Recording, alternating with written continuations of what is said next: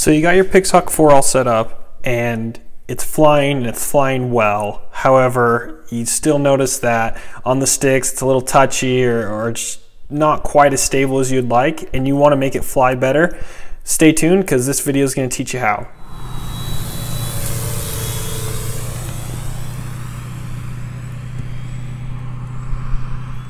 AutoTuning is a feature that is set up inside of Mission Planner, and on the Pixhawk running PX4 you can auto-tune.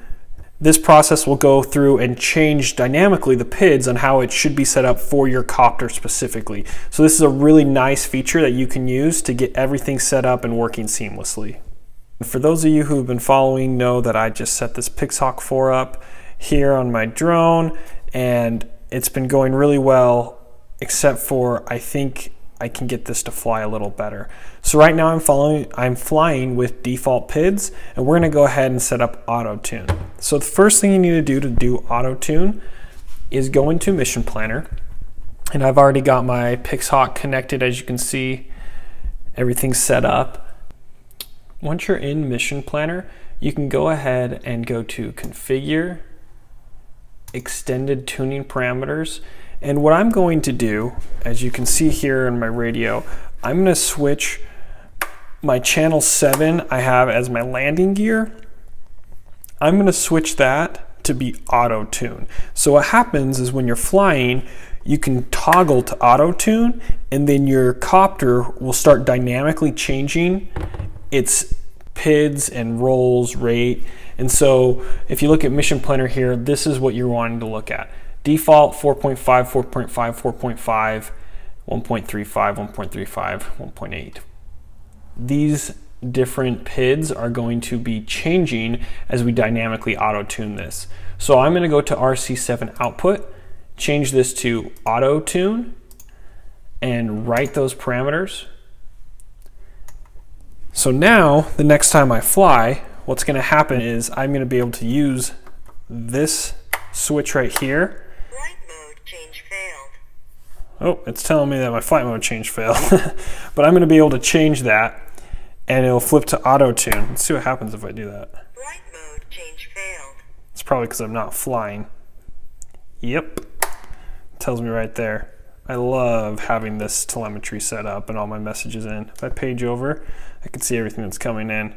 If you don't know how to do this, if you're interested, I have a video on how to set this all up. And just check out my channel. I'll leave a link in the description. But anyways, so let's get this all charged up, take it out, and I'll show you what happens as I'm auto-tuning. So what's going to happen is once you get your drone in the air, you're going to toggle the auto-tune, and you're going to start to see your drone twitch like it is in the video here. What's happening is your Pixhawk is calculating the pitch and it's starting with the roll, but it's going to go through all different motions and do the pitch, the roll, and the yaw to calculate the best PIDs for your configuration. Every drone is a little different because of the size, the weight, the different motors, the props, the prop pitch, all those kinds of things play a factor into having a drone that is steady and solid. As you can see here right now, the drone's going to do big motions and then it's going to do small, steady little twitch motions. And then from there, you're going to see it switch to the pitch. So we did the roll, now we're going to do the pitch, and again, that's going to be big motions. And you're going to want to make sure you do this on a very calm day. Zero wind, because obviously if you have wind, that's going to play a factor into what the flight controller is calculating. And what you can also do is once you get it in the air, as you can see, sometimes I'll bring the drone back to me because it has a tendency to drift. So once you toggle into auto-tune mode, you still can control your drone. So what I did is I took off, I put it in stabilize mode, which is what you're going to want to do, or altitude hold mode is actually what I think I have it in. And then you're going to toggle to auto tune, and your flight controller is going to signal that as the actual flight mode that you were in. Now what you'll see is a quick glimpse of my radio, and you can tell that the statistics are coming in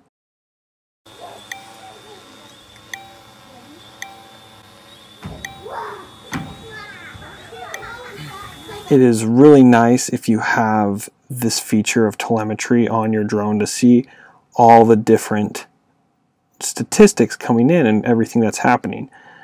In total, this took me about 15 minutes, so you're going to need to make sure that your drone is fully charged.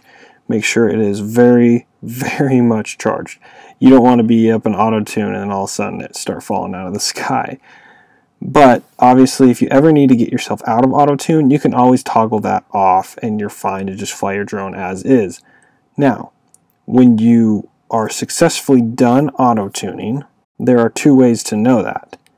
Either one, you have telemetry set up like me, and my radio tells me auto-tune complete.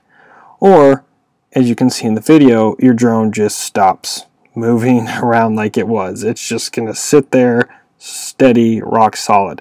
You can kind of fly around and get a feel for your new PIDs, and if you like them, once you land, all you need to do is disarm. Once you disarm, and then I always unplug and reboot just to be sure. Motors disarmed. But once you do that with your switch still in the auto-tune position, then your new PIDs will be saved. So that's the key. Keep your auto-tune on, land, disarm, reboot, and then once you turn it back on, you're good to go and you have new PIDs.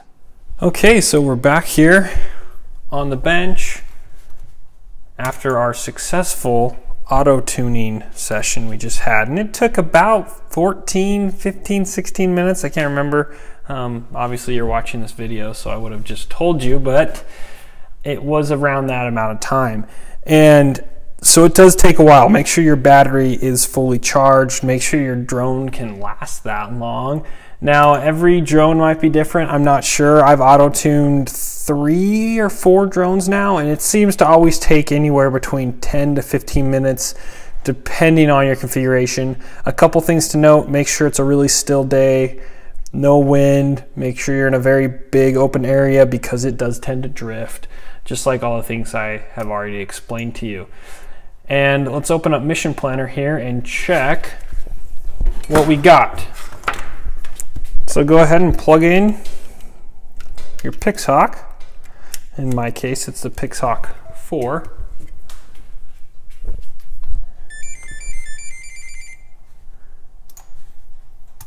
And go ahead and connect it up to your computer.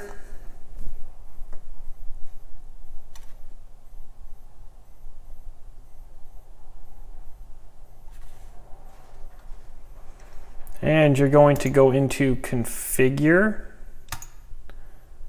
Extended Tuning.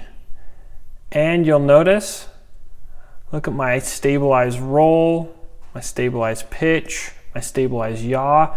If you can remember, all of those values were at 4.5, and look how much they've changed. Now, with that being said, I did do a quick flight after I did my auto tuning, and I'm not 100% happy with the results I got. It's way more rock steady in loiter mode, but I did notice a few vibrations and isolated kind of like twitching that grew as I like hovered longer. And so I'm wondering if that's just kind of a weight distribution thing. I realized that I didn't really make sure my quad was 100% balanced front to back as I'm like playing with it now in the shop and things like that. So these rates I might play around with a little bit, but I mean, don't get me wrong, this process worked really, really well as far as making it better, but I might auto tune it again and see what rates I get then. And I can also, you know, take the 2 different rates I get and then put it somewhere in the middle and manually change these values. So it could be a little bit of a process, but I hope you guys enjoyed this video. I hope it helped you guys out. And if it did, make sure you leave that thumbs up and leave some comments. Let me know what you think, and be sure to subscribe because there is more content coming out, and enjoy flying.